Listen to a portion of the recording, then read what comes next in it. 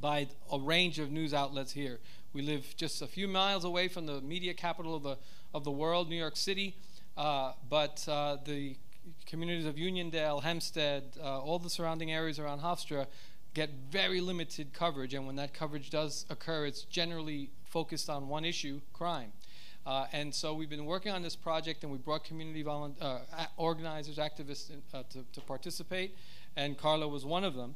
And I'm really happy because not only did she work with us on this project, but she's also, as a result of that, is now a member, is working on the training program at WRHU Radio, our community licensed radio station here at the Herbert School.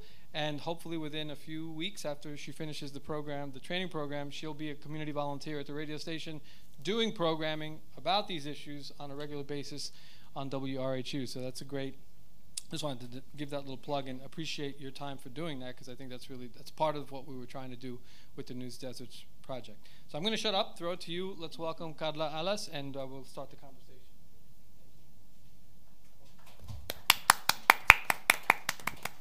Good morning, everyone.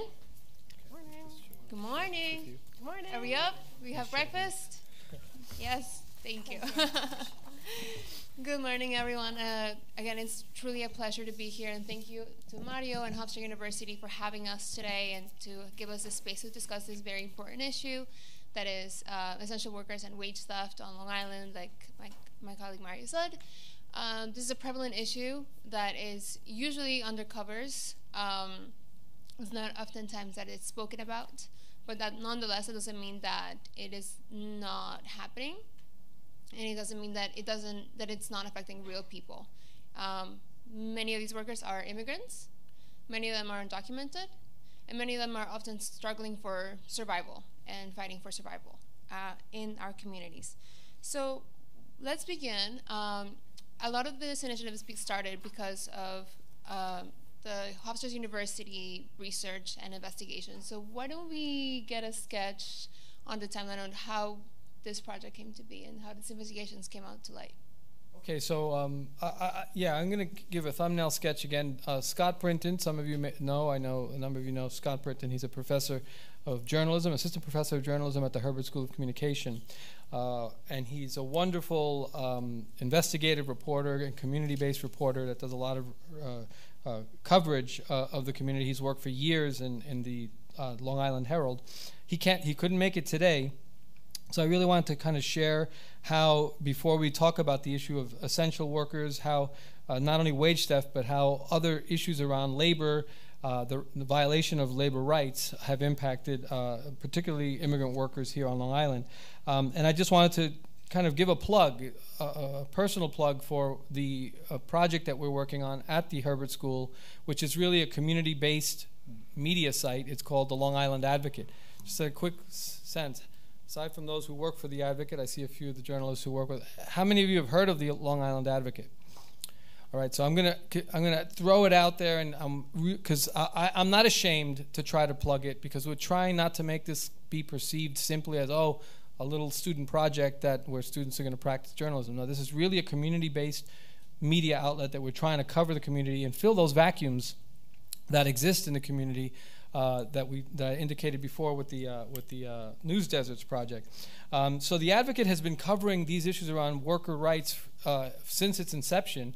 About a little more than 2 years ago, Nadia might be able to correct me, when the first campaign around the excluded workers started. It was during the pandemic, and when there was a whole push to say what kind of protections can we provide for immigrant workers who are the essential workers, but unlike those others who were getting paycheck protections and other support during the pandemic, because primarily undocumented workers had no place to land.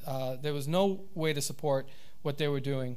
So there was an ongoing campaign to draw attention to what we needed to do to support the essential workers who weren't getting covered by some of these protections. And there was, I know Endelon was involved with it. I think Nadia, you organized an event in which our reporter at the time, Damali Ramirez, who graduated in May, great journalist. She's now working in Washington, doing some really incredible work. She was one of the first. I think she even told me that she was the only journalist who went to that event.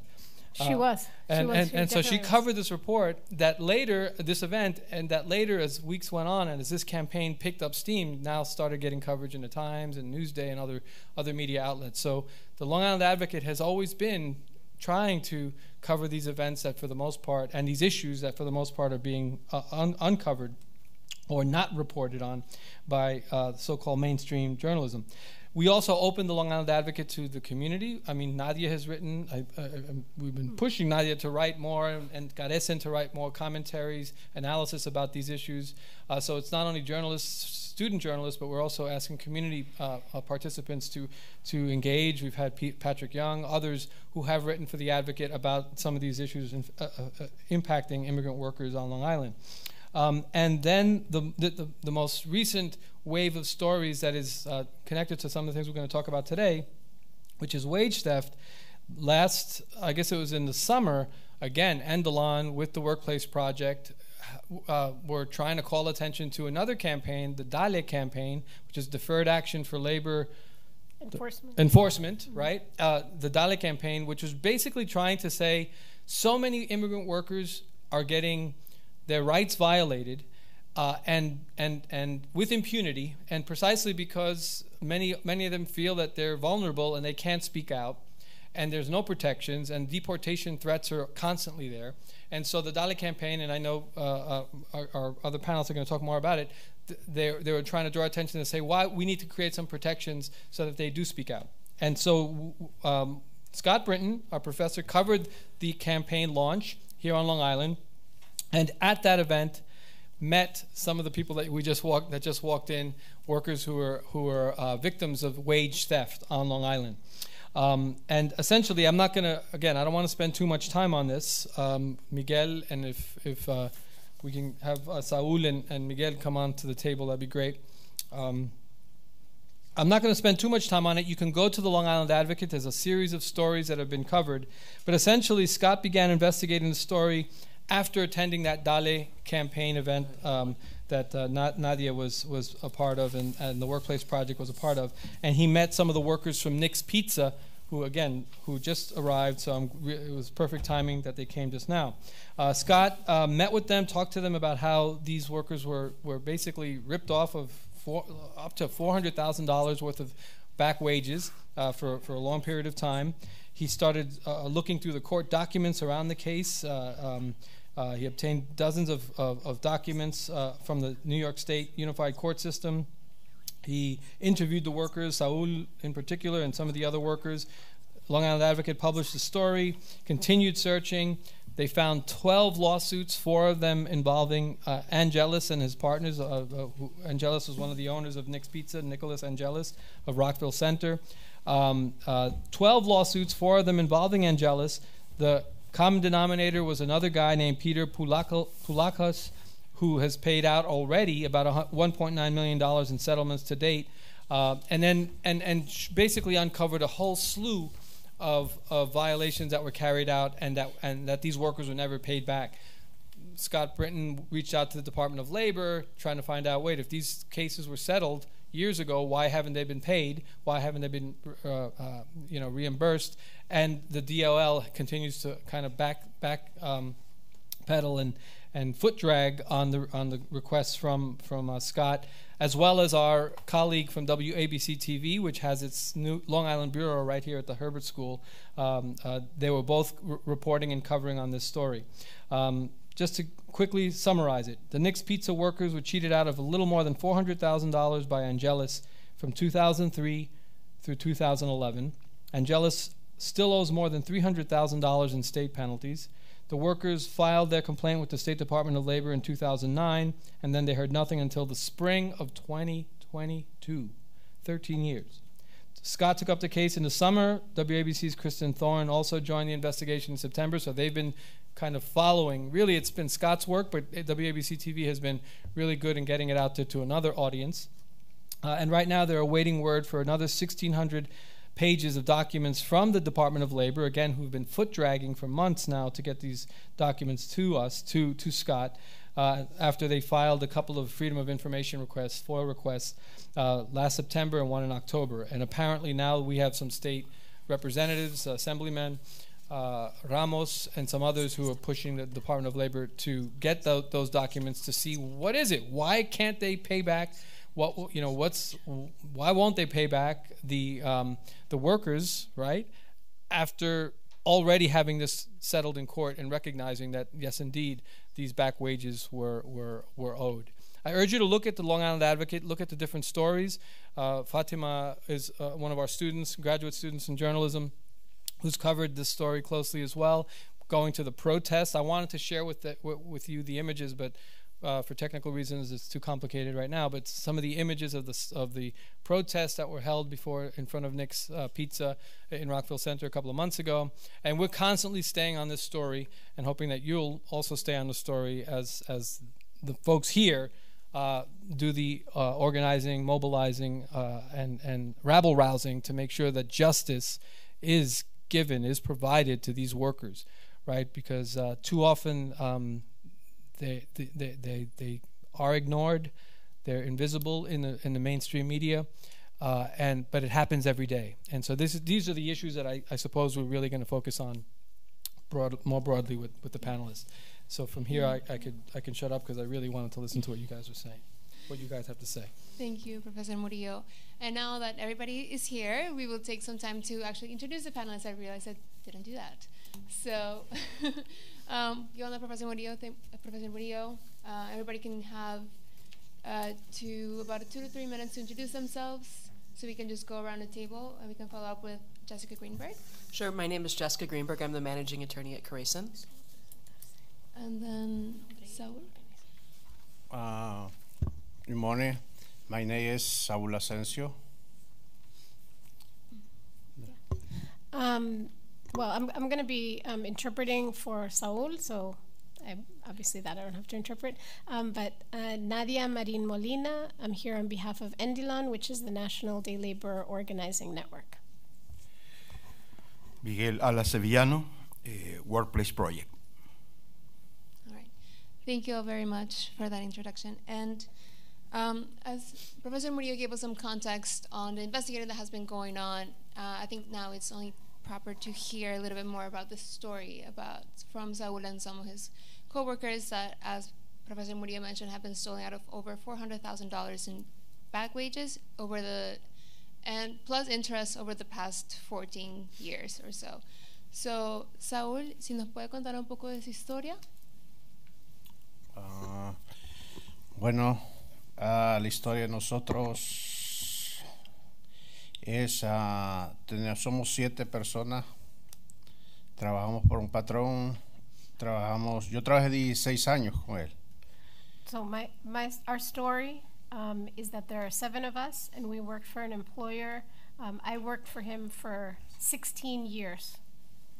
Tengo mis compañeros, Julio, Osvaldo, los demás, bueno, no pudieron venir porque están trabajando.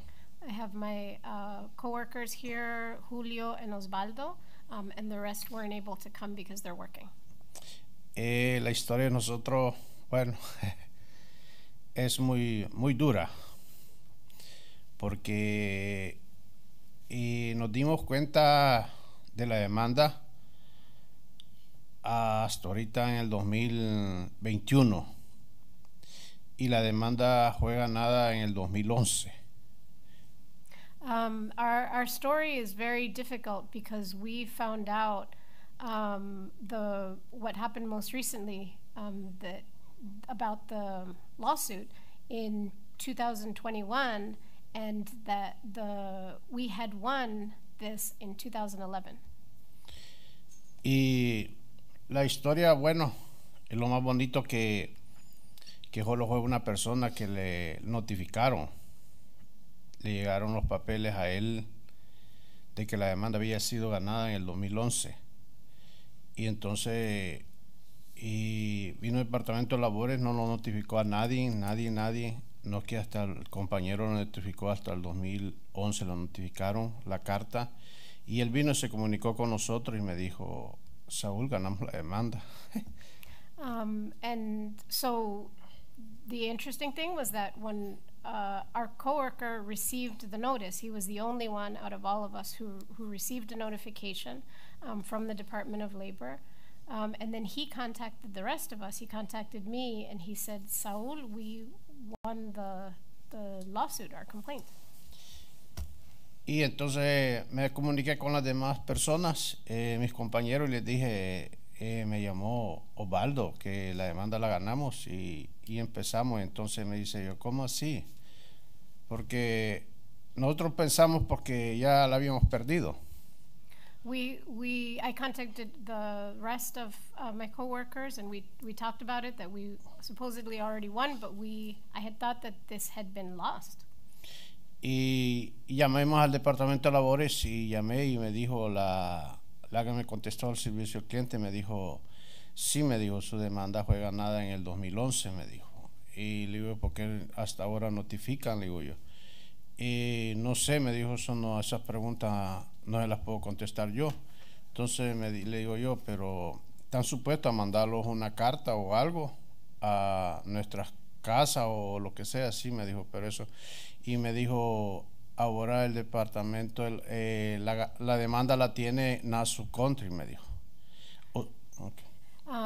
So I spoke to the Department of Labor to find out what had happened, and they said, yeah, you did win it. And he said, well, shouldn't we have been notified? Shouldn't we have found out a long time ago? And they said, well, we can't talk to you about that. But now it's in the hands of Nassau County.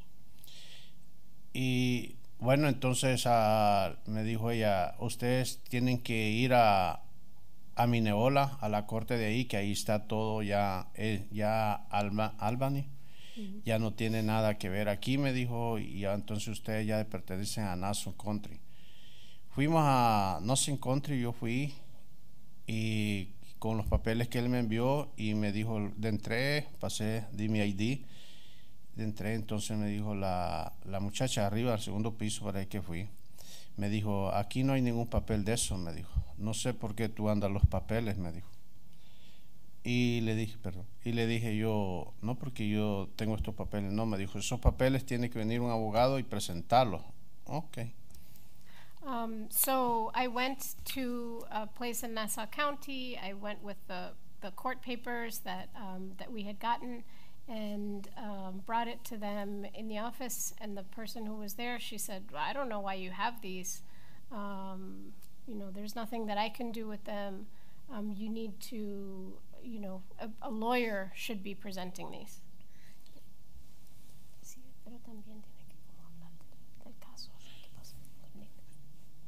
Y bueno, fui a la corte, de ahí me dijo mi compañero, mira, me dijo, vamos a poner esto en el Cherry, me dijo, ok. Y pusimos ese caso en el Cherry.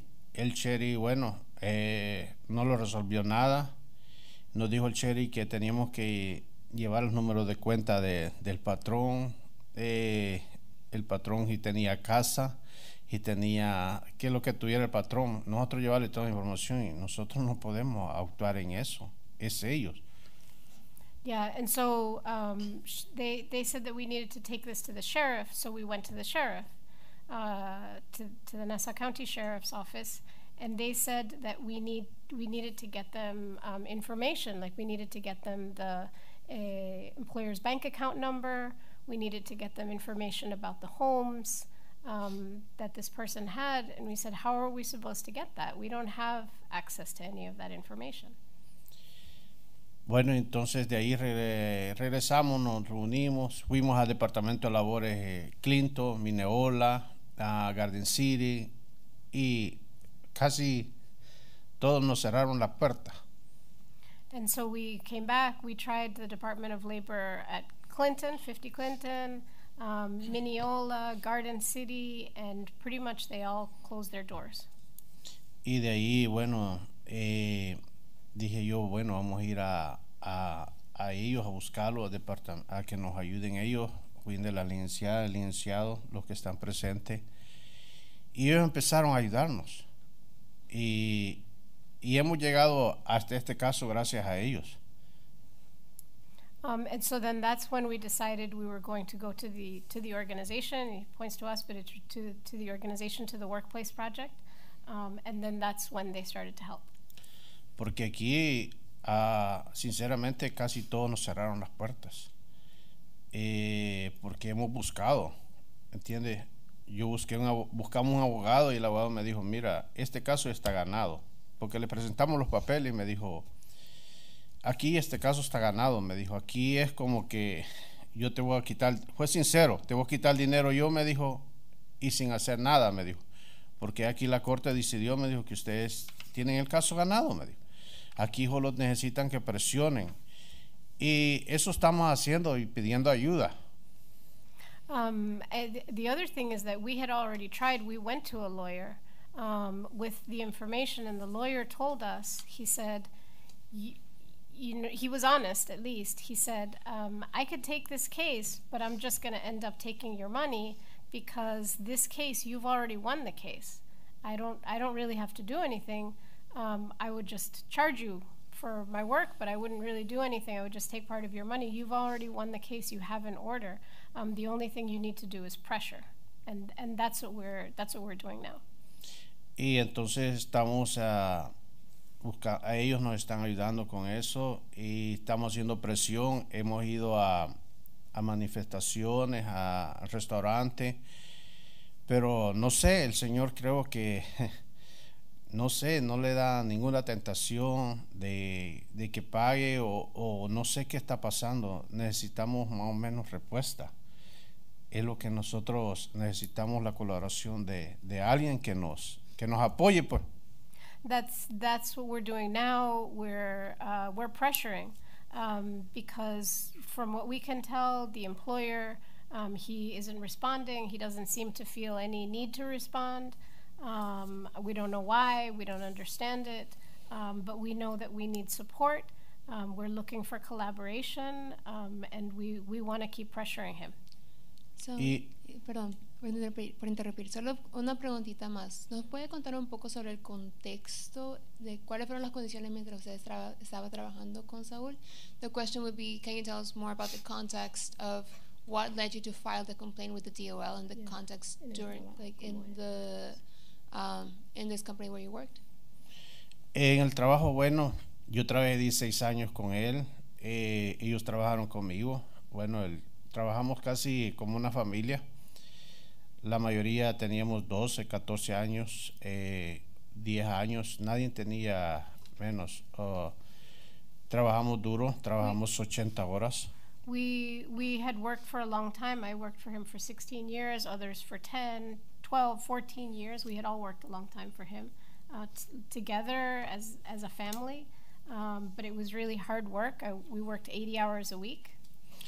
Y el maltrato, pues bueno, era malo porque tuvimos un manager, un italiano malo, trataba mal a la gente, nos trataba mal, bueno, yo sufrí mucho maltrato, mis compañeros también, ¿entiendes?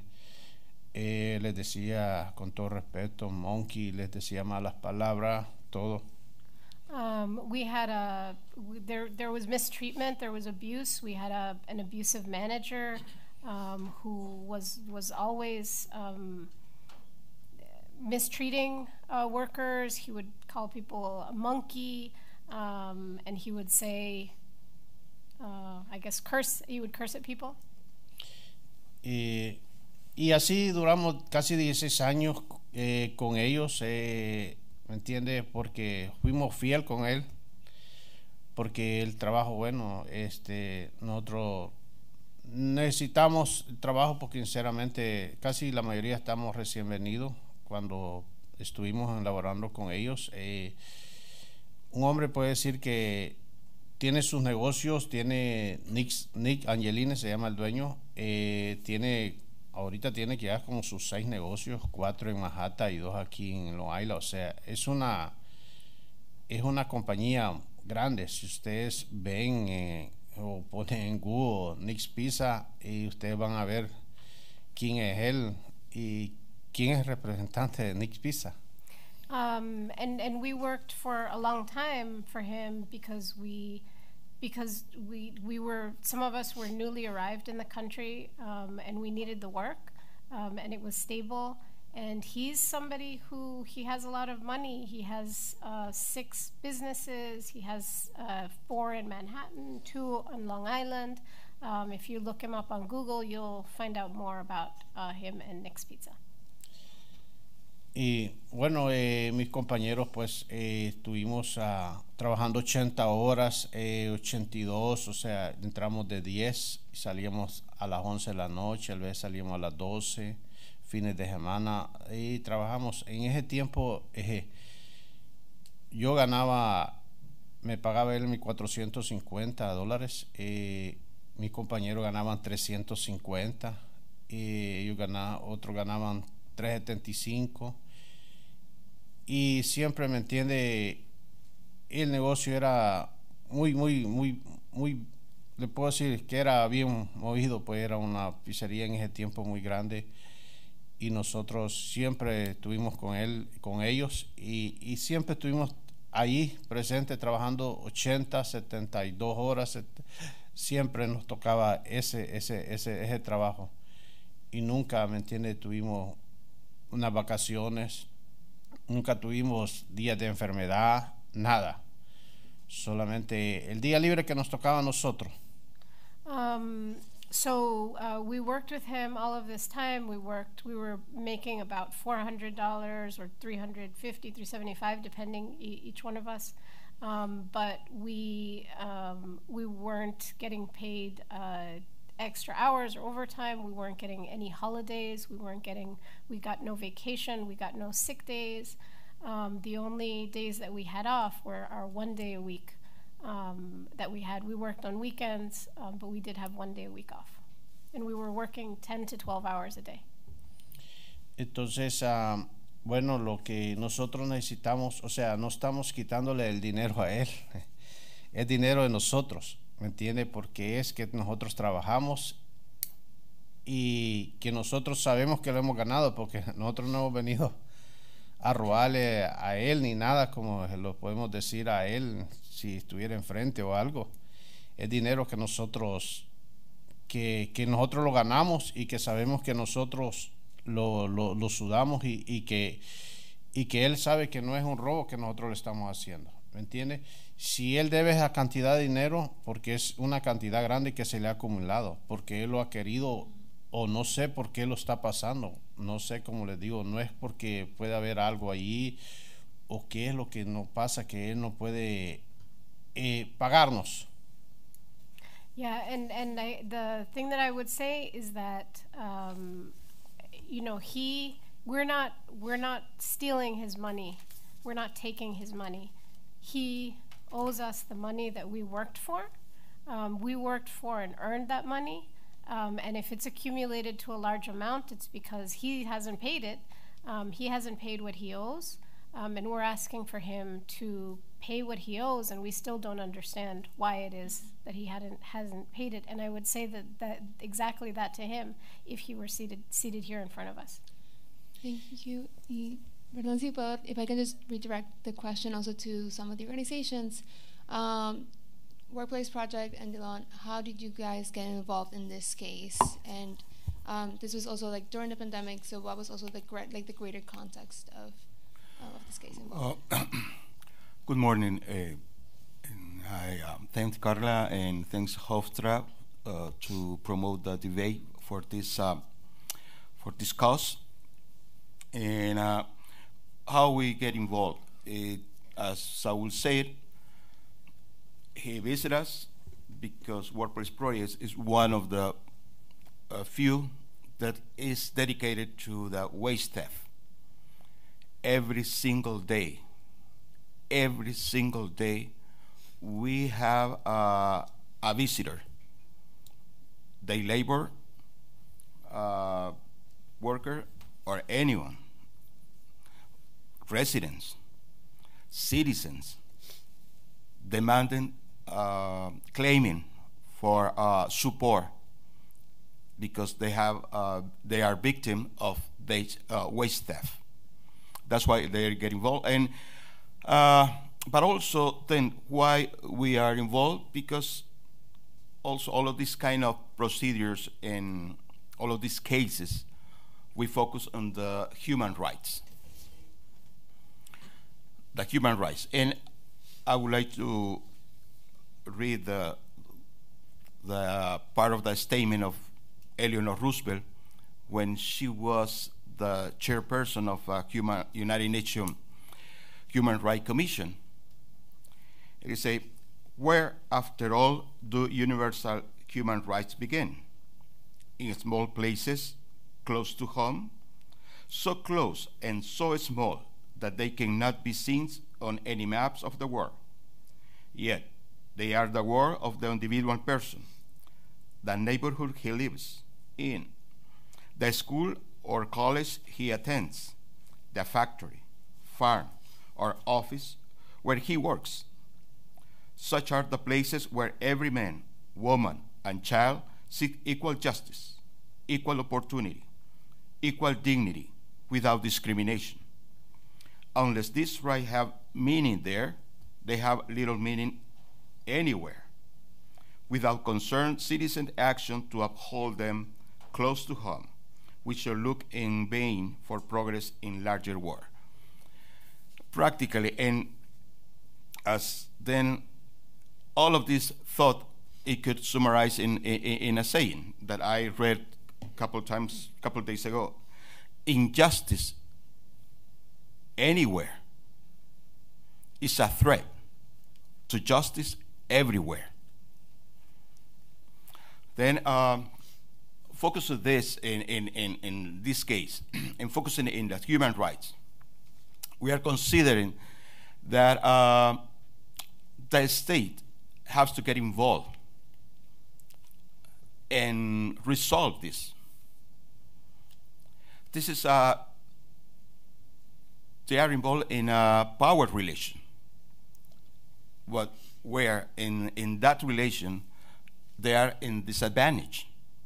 Who could balance this situation? The state institution. They already say that it started with the Labor Department, the court, sheriff, but any one of them give us a complete solution. As the human rights point of view established, it is not just to say, hey, you won the case. It is not to say, hey, applause, hey, you won. Justice is more than that. Justice is not just a resolution. Justice is an action. It's an action. It's a legal action. And who can do this? The only one that they could do in this case is the state. But if the state is not doing what they have to do, then they are re-victimizing those workers.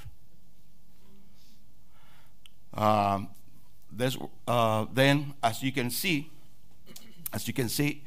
the problem here also is that we are demanding state action. That's why we are supporting, and we are talking with different levels of the state government, New York state government, in order to get a positive resolution. They say to resolve the court, declare them as a winner of the case. The Labor Department declare that they win the case. It is not enough. They have to do the following step. Absolutely, thank you. And then also, revisiting on the larger context of things, we came across this case during the pandemic, and during the pandemic time. So during this time, it was also the excluded working campaign, and just advocacy to get necessary funds, survival funds, for those folks that may have not been eligible for unemployment and other government benefits. Can we speak a little bit more about the Excluded Workers Fund campaign and how all of this kind of ties up, and how immigration also starts to play a role in this?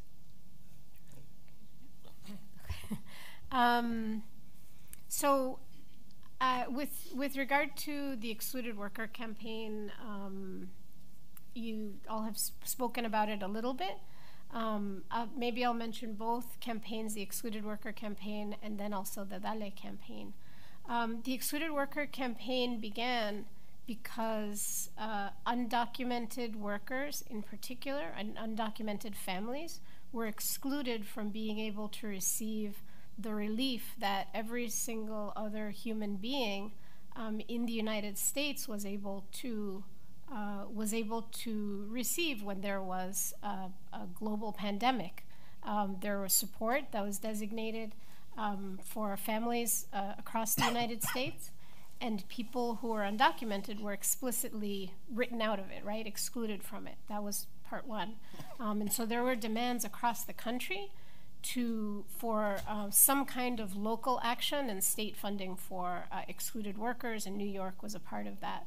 And then on top of that, there was not just the exclusion from COVID relief, but then there was also the exclusion from unemployment insurance. So as you know, there was mass unemployment, and undocumented workers again were excluded from being able to receive that. And the Excluded Worker campaign was able to win in 2021 a $2.1 billion fund to be able to provide some support to undocumented workers who had been excluded.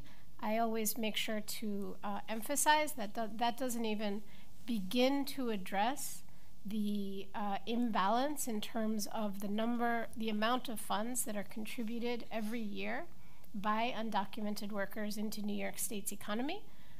It's partial payment for that, but it doesn't, it's certainly not enough.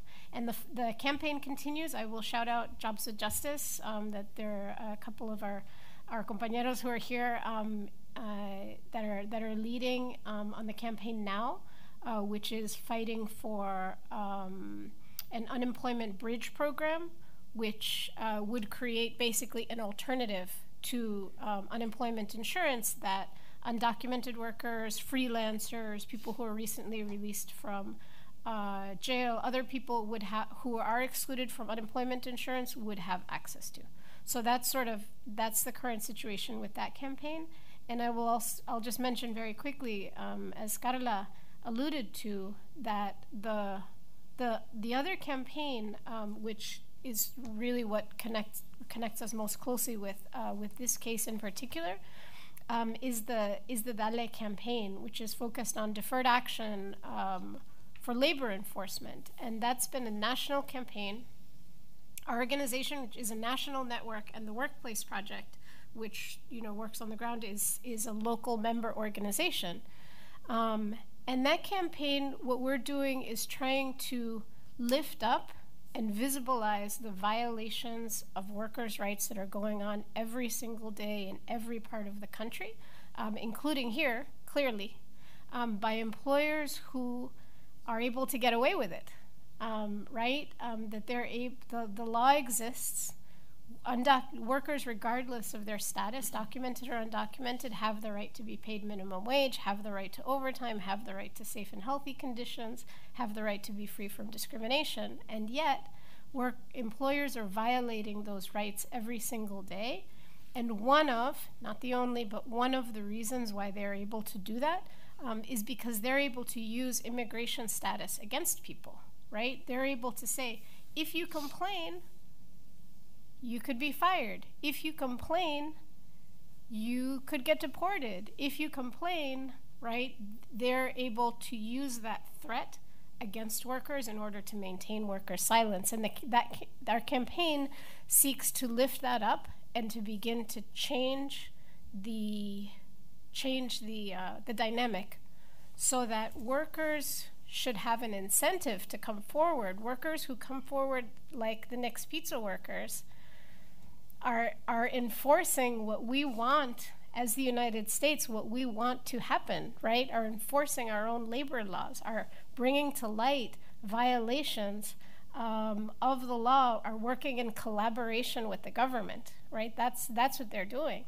And so our immigration system should be incentivizing that rather than being used against workers who are fighting for their rights. And so very recently there were some announcements from the Department of Labor and from the Department of Homeland Security which allow workers to petition for deferred action if there is a labor agency complaint. And that to us is an outgrowth of the fight of worker organizations on the ground who've been pushing and who've been, supporting workers and organizing for their rights. Thank you so much, Nadia. And to kind of shift this into more of an immigration perspective, you mentioned deferred action. There's a couple of things I want to bring up and tie up with that. When you need to get a job, right, you will need a social security number, and you will need some form of employment authorization ID. I want to turn this to Jessica and say, can you walk us through how one may get these documents, and also what is deferred action? Sure, so I'll answer the deferred action question first. So deferred action is a promise, a temporary promise, that the government will not enforce or pursue removal or deportation against an individual.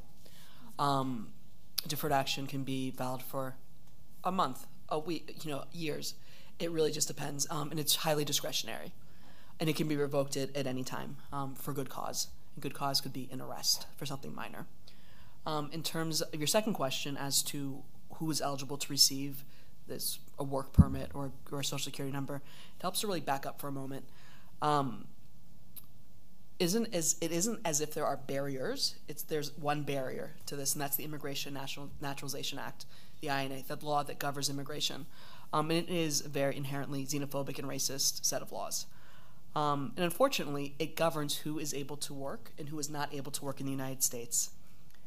And immigration law is not an inclusive law. It's inherently an exclusive law. And it really limits the individuals, again, who are allowed to work here because they have to have some sort of connection, whether temporarily or permanently in the United States. And that really rules out most individuals, and that creates a disparity and a vulnerability that allows these employers to take advantage of workers because you need shelter, you need food, you need clothes. You need to help your family who's back home. So you need to work, and it allows these individuals to circumvent the law.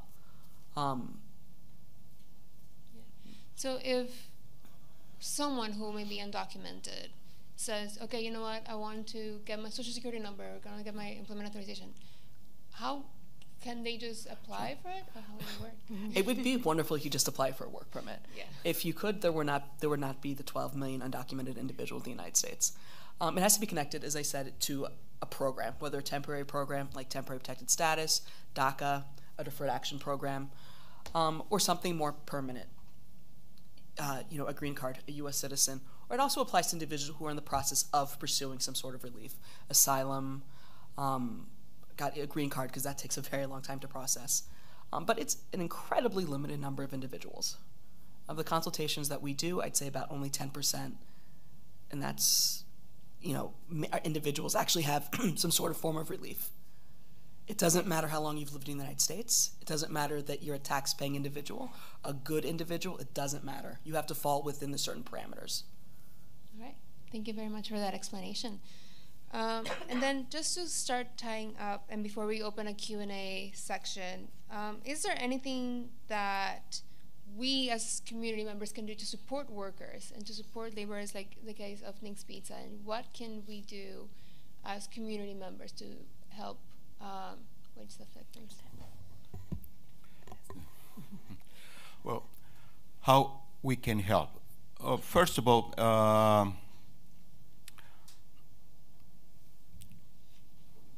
organize a solidarity committee. This is one way. Then we invite Hofstra University to create these committees to help workers and others, because who are the excluded? Can be anyone. Excluded are meaning of marginalized. And who can be marginalized here? Anyone. All of us. Because race, because gender, because sex preference, because economic condition. Anyone can be marginalized. Anyone can be excluded. That's why I repeat, injustice anywhere is a threat to justice everywhere. And also, I would like to point out something. Everyone's talk about the undocumented and others contribute to the economy. But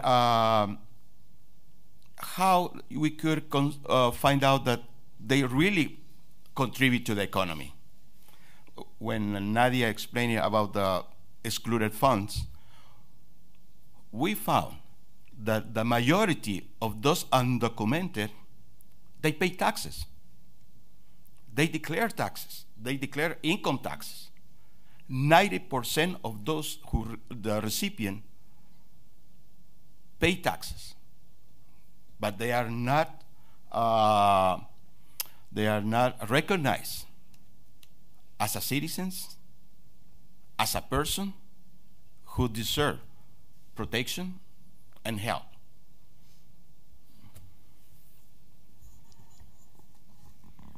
Maybe I would just add two things for students and people who are interested otherwise in supporting. One would be to connect directly with an organization like the Workplace Project and to build partnerships, like Miguel was saying, whether it's through a student committee, a student organization, but it's just helping to make calls to some of these employers can actually make a difference, can actually help some of the workers recover wages. Obviously, this situation with the Nick's Pizza workers is extreme in terms of the amount and the amount of time. But there's a lot that can be done by calling employers and telling them that there is a community that is behind these workers, and it can be for recovering $500 or $1,000 as well, right? Smaller amounts that can be really helpful. And then there is an action that the workers are planning. And so there was the protest before, which Mario mentioned, and I don't know if there's a new date for the coming action. I think we were talking about the first week in April, most likely the first week in April. And so if there's a group also here that is willing to mobilize in support, that would be a perfect way to plug in.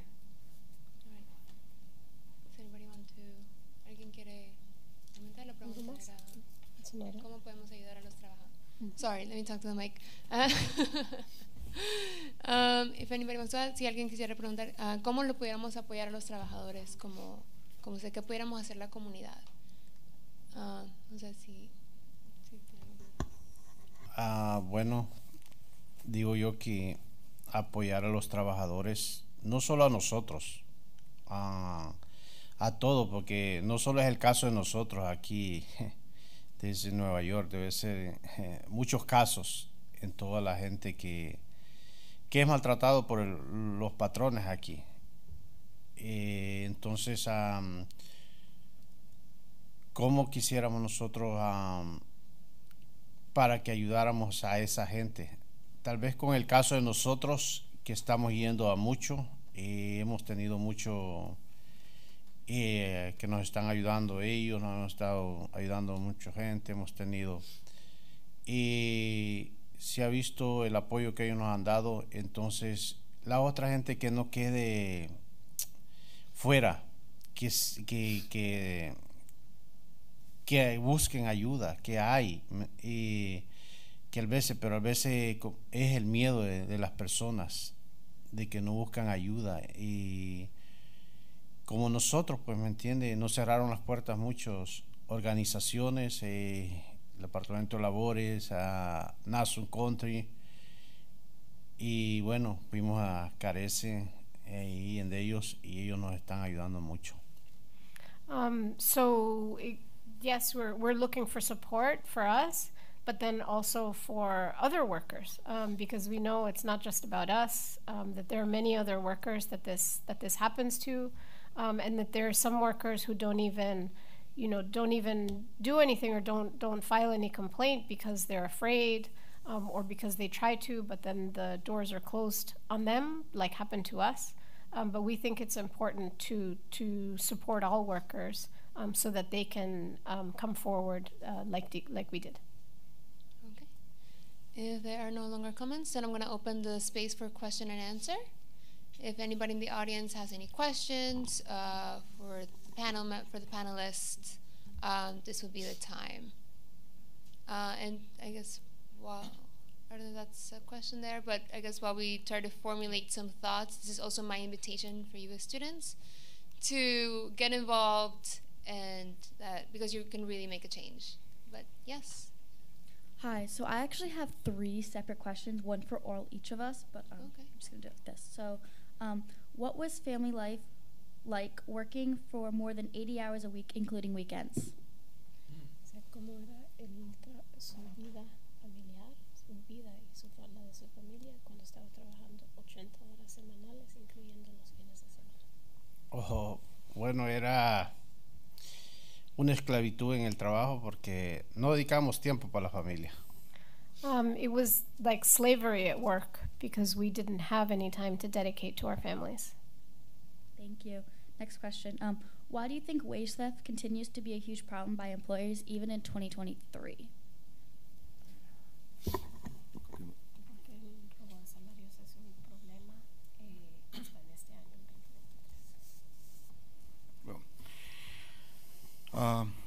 Why? As Saul said, they already work, and it's the wage theft is this a gap between what the law determined that he should earn during time of period, 12 hours worked, then, but they just receive, I just making it up, they just receive 6.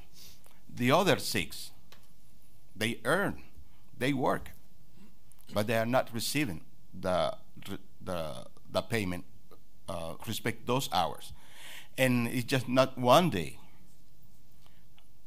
it's permanently, every day. Other ones, I heard one case that Saturday, they work from Monday to Saturday, but they are paid just from Monday to Friday. Every Saturday, they have to be there, but they are not paid that Saturday. And they work 10 to 12 hours. Every Saturday, they work there, they work, but they are not paid. And why also is this important? Someone told me also that why we are demanding $500. That was one case. But he said, probably for us, for you, for anyone of here, 500 doesn't mean too much. But for them, it's a lot. It's meaning their food for the family. It's meaning to pay the rent. It's meaning many other things. That's why it's important with them. And our last and final question, thank you. Do you think the government of Long Island, and even nationally, is working towards a brighter future for the immigrants in labor work? I think maybe first nationally and then Long Island.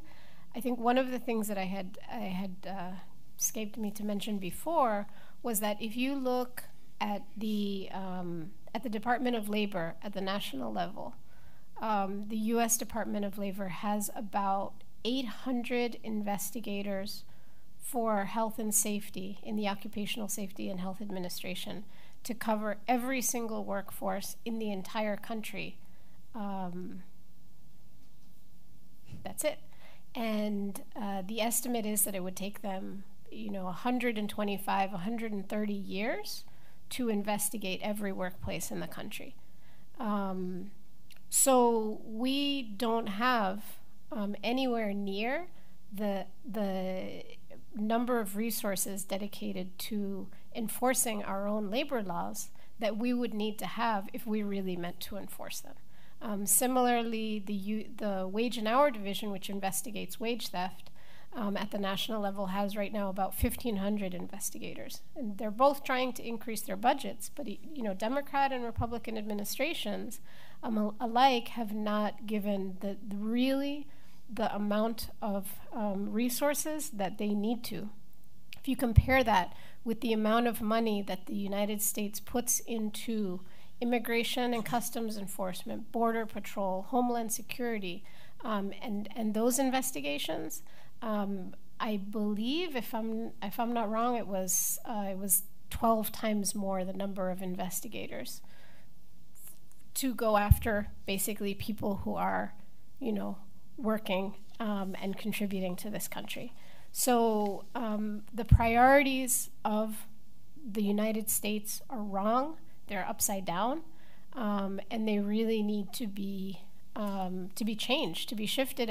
And until that happens, until we see the adequate amount of resources dedicated to going after employers, as is actually needed to make the law work and to make the law real for workers, then we can't say that there is really workers' rights enforcement in this country.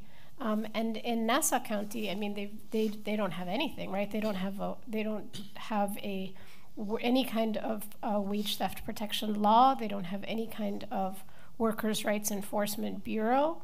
There has been in previous times some administrative enforcement from, I believe, the Attorney General or the DA.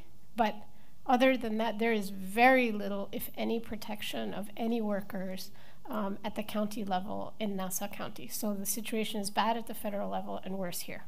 Could I just add one other thing? Is about, it's essentially leads to invisibility about the issue, which leads to the impunity of why this continues to happen again and again. So if you just look at what Nadia just pointed out, the overwhelming emphasis is on security. That's the narrative that comes out of the State Department. I mean, out of Washington on a daily basis. Out of all, left and right and center. That's the argument that's coming out. We have to build, strengthen our borders, strengthen our border security, and so one has to think what that message sends to folks who are trying to understand the immigration, the many issues related to immigration rights, immigration policy. If it's all about security, that clearly sends a message that, we have to protect ourselves against workers and folks who are here trying to live a life, right? Not to mention the media coverage. There's dozens of studies that have been done over the years that the majority of the media coverage, national, local, regional, around immigration focuses on security issues. Does not focus on many of these other issues. And in fact, even in the study that we did, in the limited study that we did in a 6-month kind of news measurement of coverage here on Long Island, we had a list of about 12 different issues, from housing to LGBTQ issues to crime to cultural issues, immigration, and obviously we're in an area in Long Island where there's a lot of, there's a good reason why immigration issues might be covered. Of all the news outlets that we did an audit of, I think it didn't even register in terms of stories that were covered around immigration and issues related to the immigrant community on Long Island. Like it doesn't even exist. Again, vast majority of coverage focused on criminality, right? So those are the kinds of things that makes these events, these issues, invisible.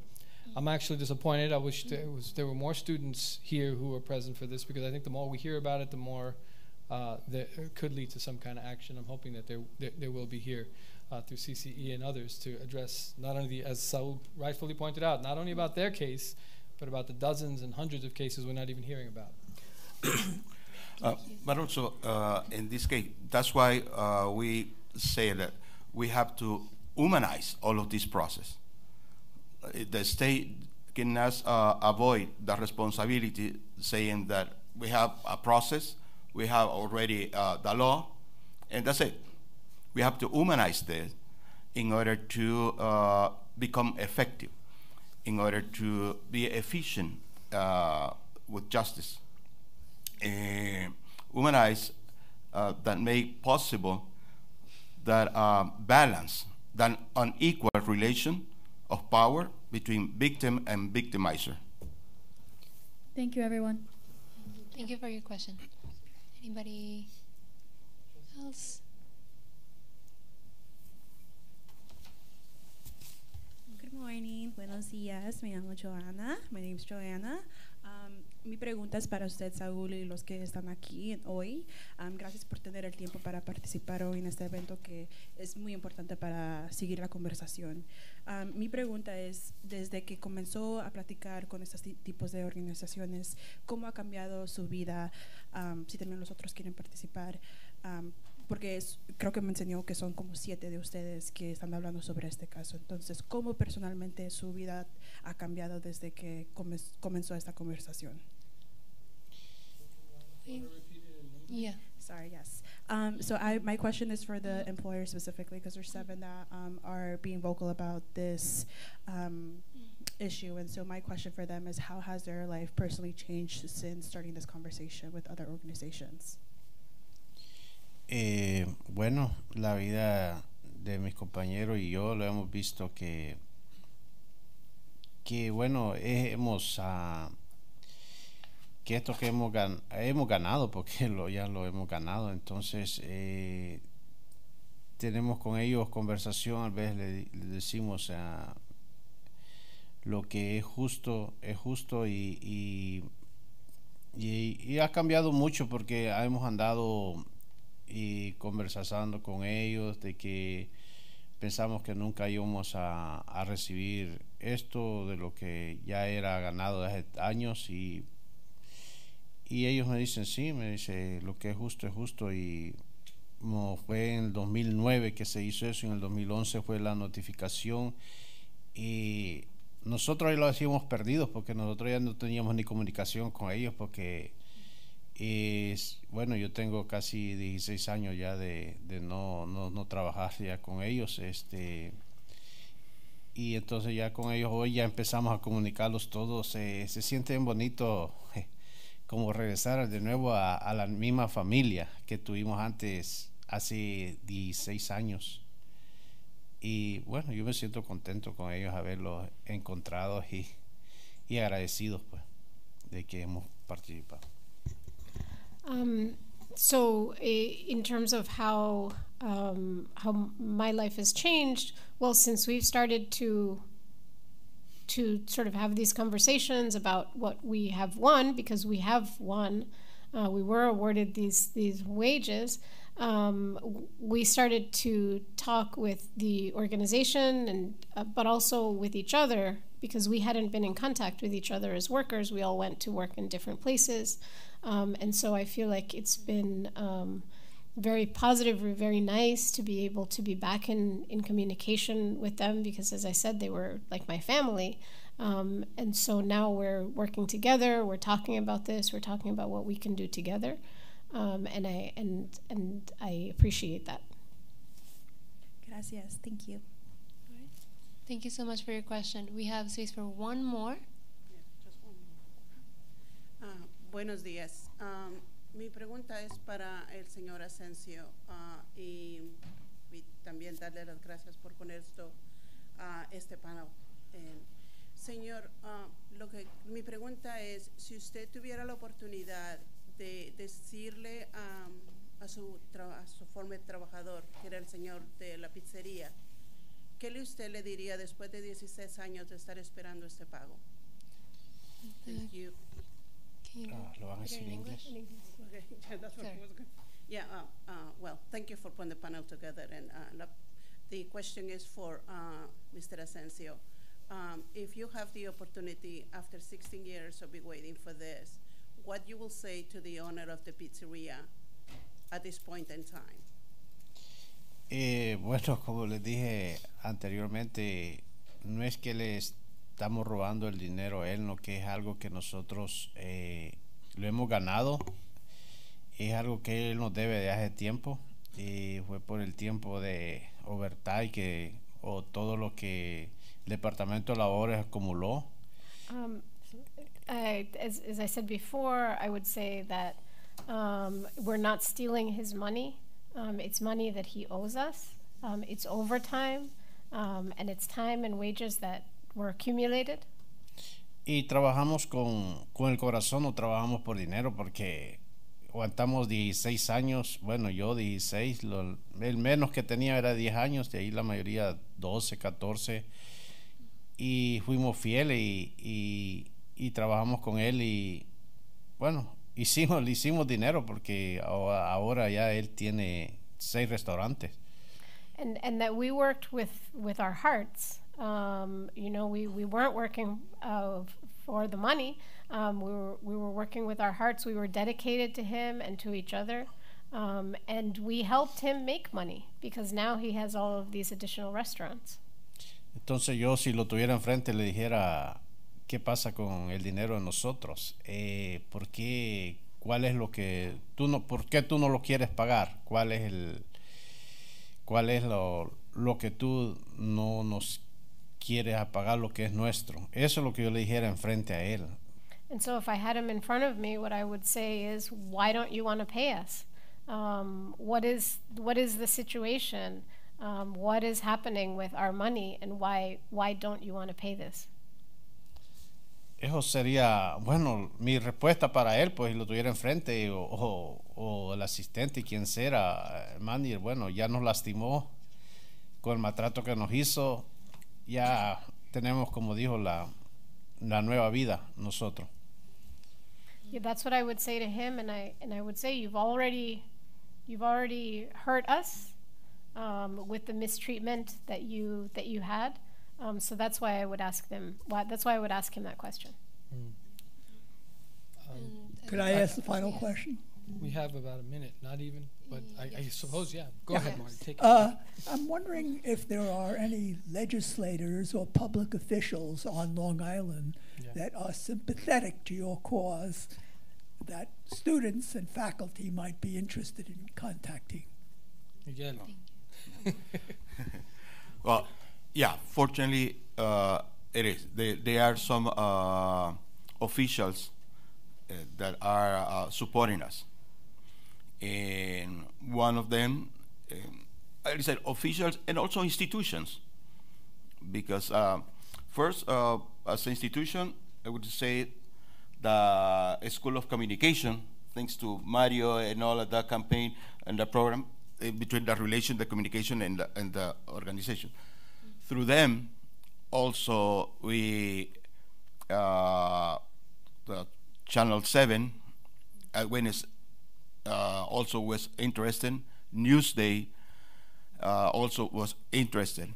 And then you see that our institutions and also community organization, Job and Justice, labor unions, as 1199, and others. As officials, public official, well, now is the Assemblyman Phil Ramos is helping us in this process. And this coming Friday, we will have a meeting, also through the good intervention of Job with Justice with the Attorney General in New York, and we are having all of this support. Yeah. So that's a good segue. I just want to say a quick thing, and it's really directed to all of you, everybody here, Carla and Jessica from Carecen, and los trabajadores aquí, compañeros que están aquí con nosotros, Nadia, of course, as always, for decades, really, and Miguel. That you know, I'm always optimistic, as pessimistic as I am as a human being. I'm also optimistic that cada granito de arena puede hacer un cambio. Every little grain of sand makes a difference, could make a difference. And so I'm, you know, obviously this is one event. I know, so obviously we were hoping there would be more people, but I want you guys to understand that there's a deep commitment from the university, from Center for Civic Engagement. I don't want to speak for our director back there, who's been very supportive, Marty, other, you know, all the people from CCE committed to this work and to accompany you in all this. The School of Communication, the Long Island Advocate, the radio station, etc. Because we're part of this community, and so I just want you to understand that you'll always have that accompaniment as long as we're here as an institution. I'm hoping that we could probably kind of lay the groundwork for some more work with the students at CCE who are doing incredible work in the community, and help with the organizing of mobilizations, campaigns, etc., letter campaigns, etc., to try to make things happen. And you always have the space here. Los micrófonos siempre van a estar abiertos para ustedes. The microphones will always be open for you. Thank you very much. And with that, we can wrap it up. Thank you all to the panelists, for Hofstra University for hosting us, and thank you all for being here today. Thank you, Carla.